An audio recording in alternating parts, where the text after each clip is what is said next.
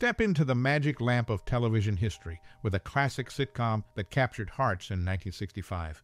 The enchanting tale of a Jeannie and her unsuspecting master took living rooms by storm, delivering a blend of humor and fantasy that left viewers eagerly tuning in week after week.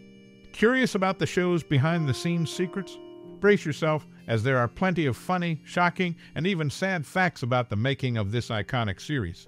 But don't touch that remote just yet. We've got the scoop on everything you need to know. Now, let's pose a question. Can you recall a personal story where this TV series left an indelible mark on your life? Perhaps it inspired a laughter-filled family night or sparked an enduring love for sitcoms. We'd love to hear your tales. What makes this show a timeless symbol of the industry?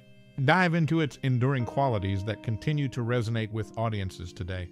The answers might surprise you. Before you go, share your most cherished memory or personal experience related to the show in the comments below. Your stories are the real gems of this magical journey. Get ready for a trip down memory lane with I Dream of Jeannie, where laughter meets fantasy, and every episode is a timeless wish granted.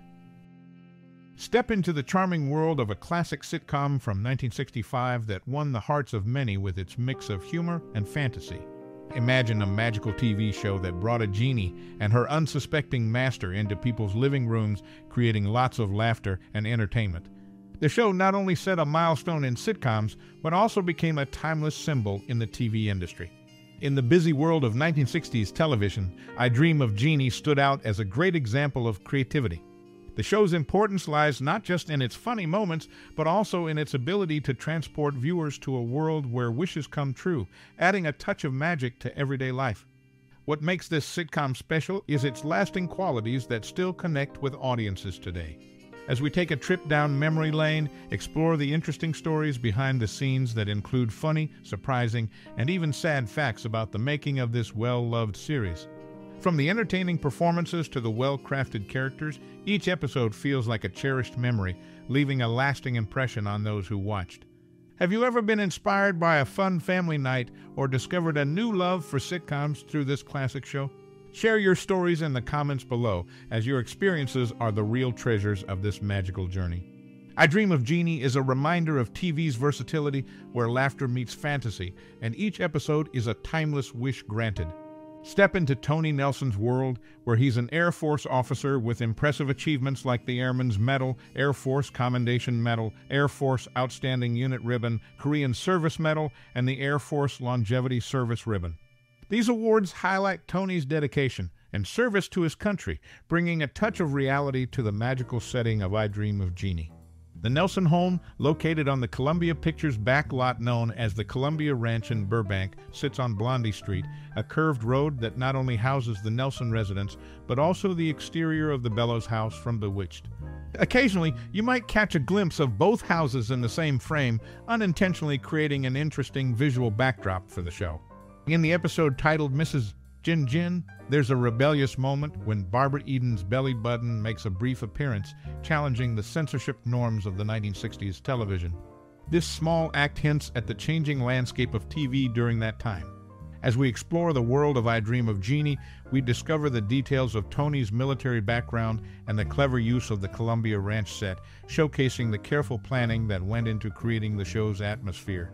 The mix of reality and fantasy in each episode continues to charm audiences, turning each moment into a timeless wish fulfilled.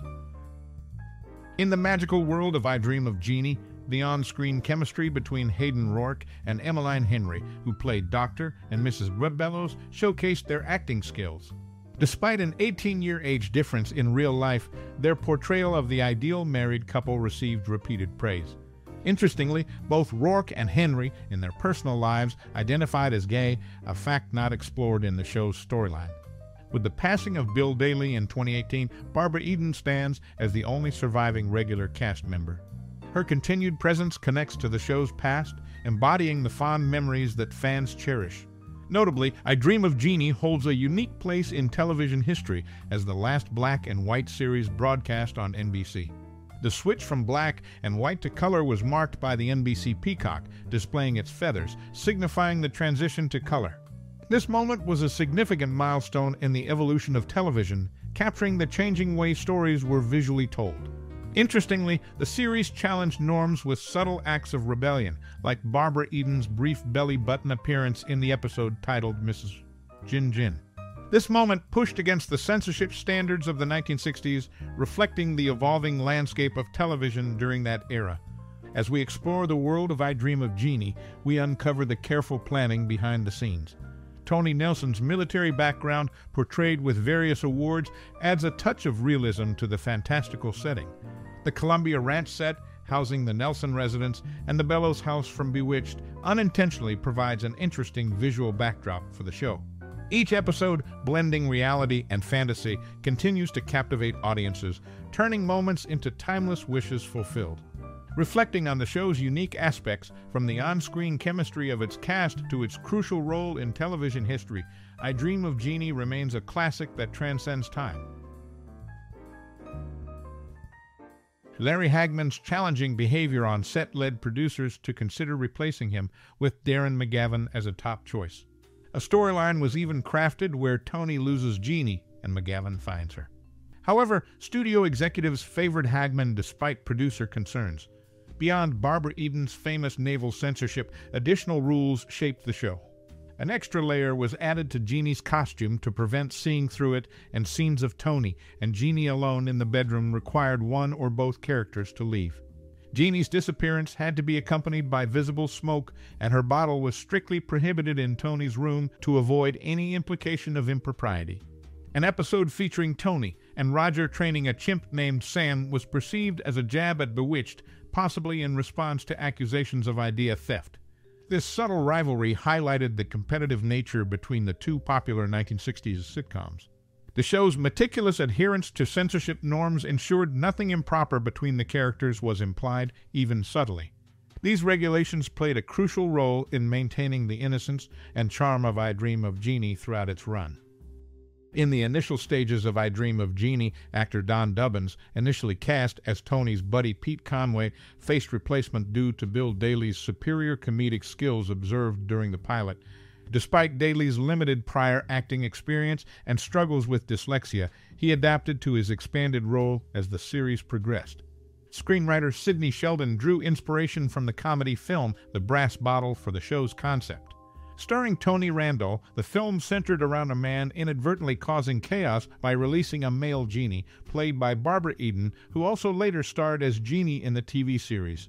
A few early color episodes showcased Jeannie in a green harem outfit and with black hair distinct from her usual pink attire.